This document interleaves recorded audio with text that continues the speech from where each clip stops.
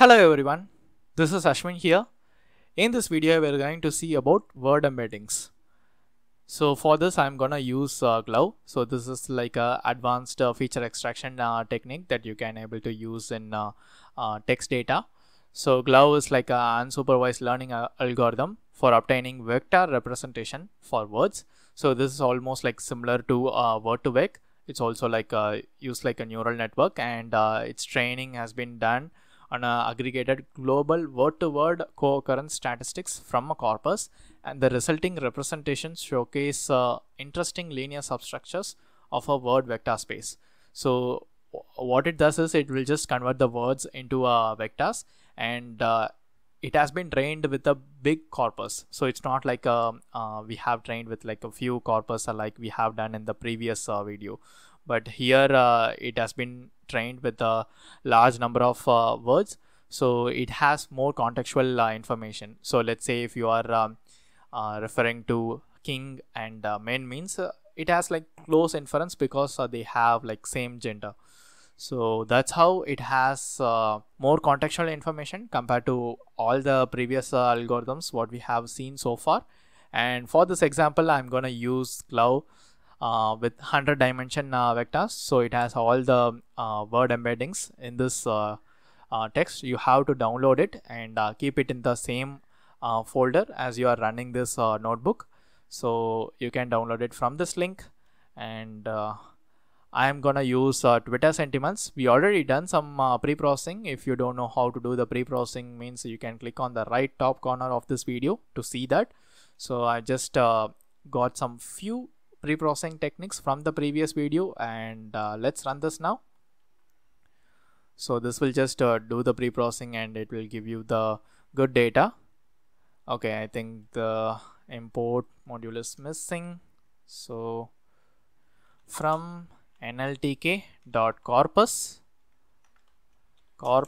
import stopwords. So let's run this again.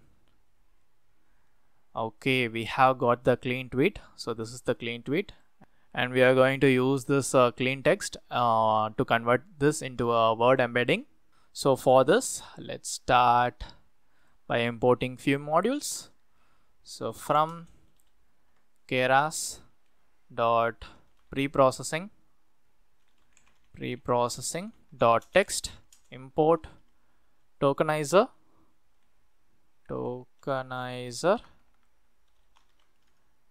and after that, okay, this is suggesting just now, from keras dot in preprocessing dot sequence import pad sequence. So these are the two modules we are going to use. First, let's tokenize the text. Tokenize text. First, let us initialize the tokenizer. So this is similar to word tokenizer. You can able to see this in the previous videos as well. So it will just split the whole sentence into like individual words as like a tokens. So tokenizer dot fit on text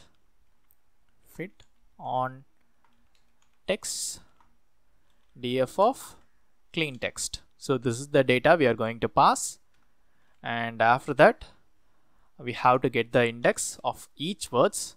So word index equals tokenizer dot word index, and from this you can get the vocabulary size. Vocab size equals len of word index, and let's see how many words we have. So we have around like 39,000 words in the whole data here, and each word will have a corresponding index. From that index only we are going to do the embedding. So this is tokenization of text, and after that we have to pad the data. Padding text data because we have to convert the whole text into a uniform list of features, so that's why we are using padding. So for this, sequences equals tokenizer dot text to sequence of df of clean text, and after that padded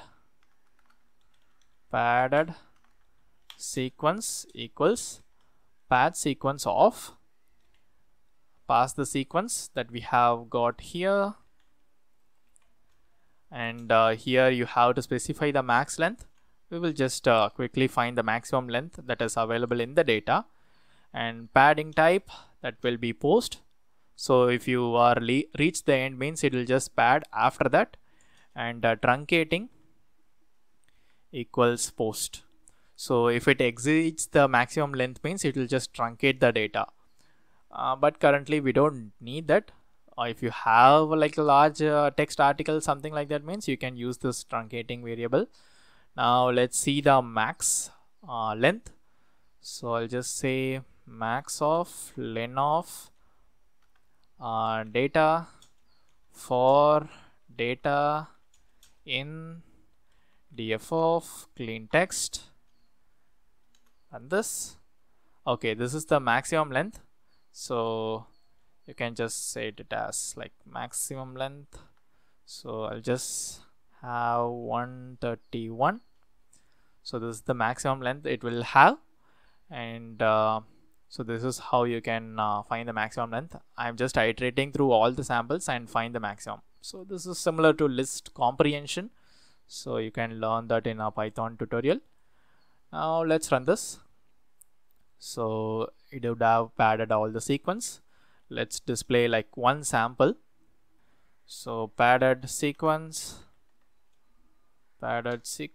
of 0.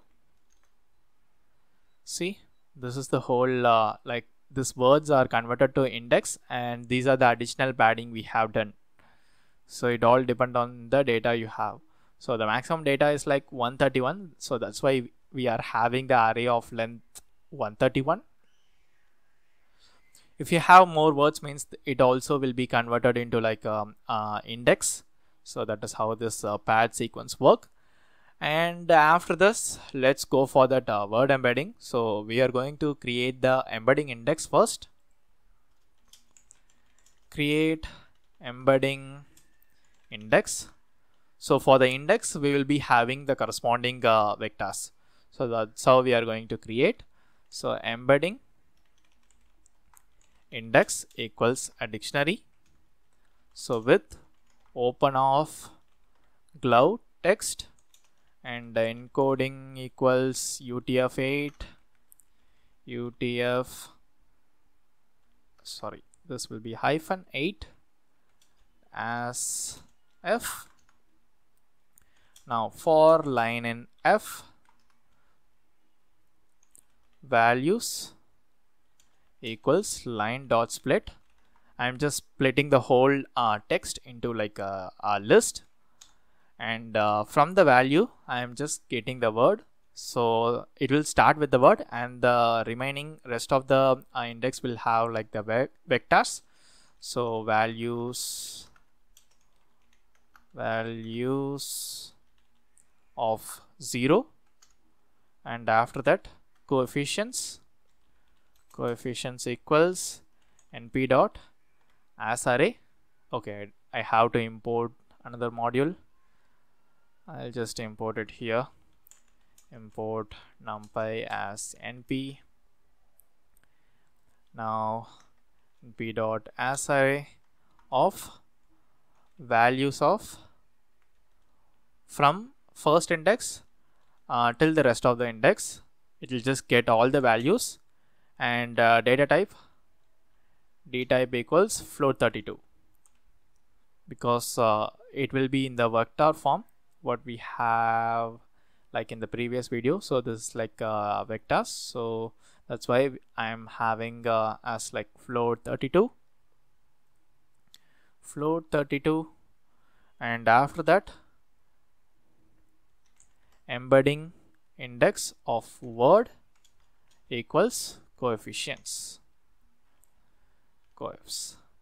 For the corresponding word, we will be having the vector representation. So using this, we have created the embedding index. So this will do the processing, and after that will create the embedding matrix. Create embedding matrix. So this embedding matrix will be passed to the neural network. So you can pass this in the neural network in the embedding layer. Before that, let's display the embedding index with the corresponding word. Let's have like good. Run this. See, it has the like a similar representation. For the corresponding word, it will just give you the 100 dimension vector. So this is the vector for word good. And here in the matrix, what I'm gonna do is embedding matrix. Here I'm gonna create like np dot zeros. I'm just initializing with vocab size +1 comma the number of dimensions in the embedding matrix. So that will be 100 dimensions. So this is the embedding matrix. Now for word comma I in word index dot items.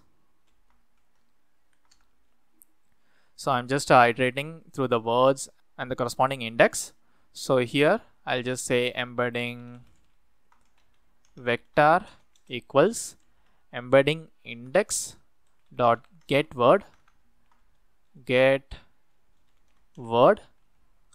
So get is useful if the word is present in this dictionary of index. It will just give you the appropriate index values, or else it will just give us 0. So if embedding vector is not none, then I will just have the embedding matrix of I equals embedding vector. So here what I am doing is I am just creating a matrix for the corresponding word index. So here in the word index, so this is the word index. Let's display a few items. Word index. So this is the word index. If you see, means it's having the word and the corresponding index values. So for user, the index value is 1. So what it does is, I'll just comment this because it will be a big word index. So for the corresponding index, let's say 1 means it will have the vectors of user. So that's how we are going to like create all the embedding matrix. Let's run this once. Now if you say len of embedding matrix, or instead of that embedding matrix dot shape, see, it has all the vocabulary like 39,086. That is the total vocab size, and have 100 dimensions. It will have the embedding matrix for all the vocabulary available.